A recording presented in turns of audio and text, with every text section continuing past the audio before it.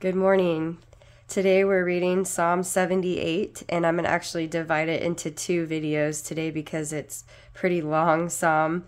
But before I start it, I want to encourage you as you listen to hear the heart of the psalmist, and which is directed by the Spirit of God, of the importance of sharing and not neglecting to teach and talk about the things the Lord has done, the faithfulness of God, and the stories from the Bible and the stories from our own lives and the stories from the generations of those who have followed him, to teach them to the younger generations and to teach them to our kids as we go about our lives.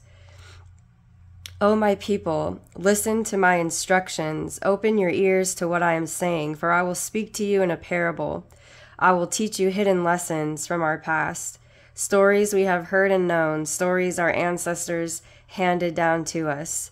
And I just want to stop real quick, and I'm reminded of how throughout the Bible, both in the Old and in the New, Jesus and the Father talk to us and teach us through parables, through metaphors and symbols within the stories that he gives in Scripture. So we aren't to take everything we read at face value. If there's a story from the Old Testament, or if there's a parable from the New Testament, the book of Revelation, we don't just take everything at face value. Though much of what happens is literal, there's a lesson and a parable and a deeper meaning, and there's layers of depth to everything we study in the Scripture, which is one of the main reasons the Lord speaks to us in dreams through metaphor. And I know we've talked about that many times.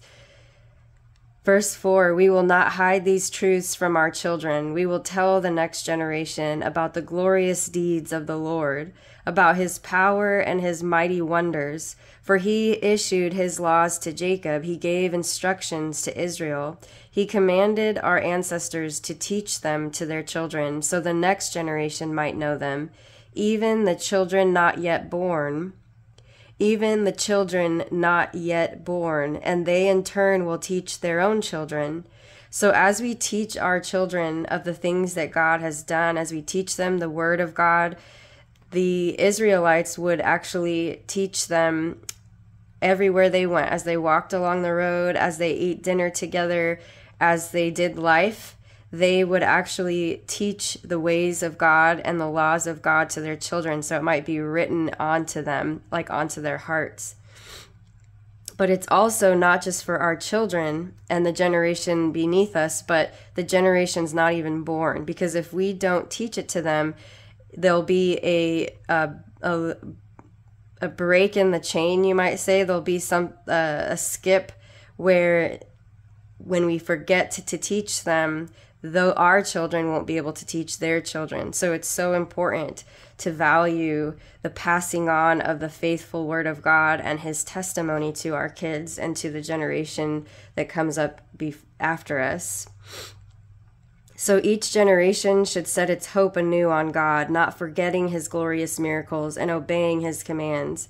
Then they will not be like their ancestors, stubborn, rebellious, and unfaithful, refusing to give their hearts to God. So there were seasons in Israel's history, just like in the history of time, there's generations that on a whole will forget what God has done, will forget to follow him, will not honor his word, and that generation will be marked by rebellion, will be marked by refusing to surrender to God and operate in his ways. But amongst those generations, there are always some who are that faithful remnant, who do value the Lord's word, even in those rebellious generations. But we don't want to be one of those generations. We want to be the generation that remembers the word of God and teaches it to the generations after. The warriors of Ephraim, though armed with bows, turned their back and fled on the day of battle.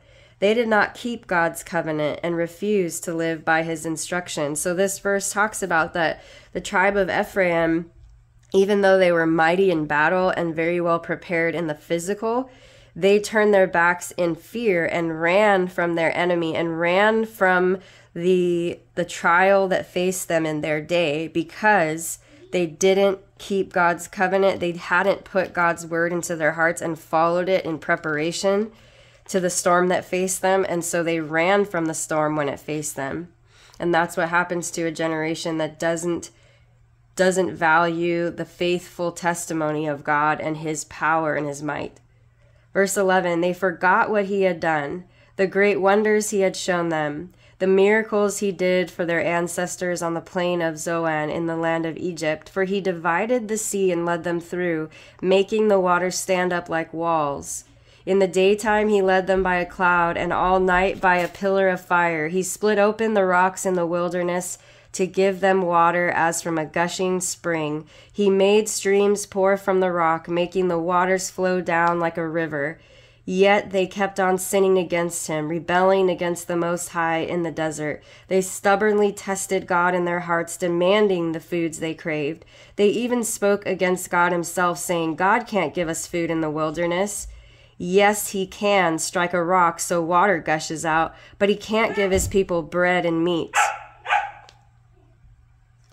So in this, we see that the people of God had been instructed to remind their children and their children's children of how God had delivered them from the land of Egypt, so they would remember how powerful he is, so that when they faced the same type of opposition, or when they came up to a seemingly impassable sea, they would declare and decree what the Lord had done for their ancestors, which would build up their faith and cause them to not rebel against their own father, against their own Lord. But the people in the wilderness, they stubbornly tested God, demanding things from him, and they, in their unbelief and doubt, even though he had just led them through the middle of the sea and made the walls of the sea stand up like walls, even though they had seen this mighty miracle, they still said in doubt and unbelief, God won't do it. God won't be able to feed us.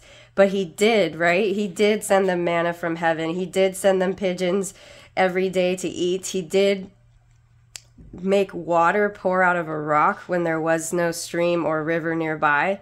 And so we have to teach our hearts, we have to teach our souls the things that God has done in the Word of God, but also in our own lives and the lives of those around us, so that we don't come into rebellion and unbelief like the children of Israel did, even though they had just witnessed his power and faithfulness. So I just want to encourage us today to speak what God has done in our lives to our children, to our grandchildren, to the youth around us, to the youth that God has placed in your life, to speak what he has done with passion, with fervor, and with commitment to do that all the days of our lives, because they need to know who God is, so when they face the storm that will face them and their generation, they will rise up and be that faithful remnant who says, even though this seems impossible, I know God can do it. God can make a way because he made a way for my ancestors.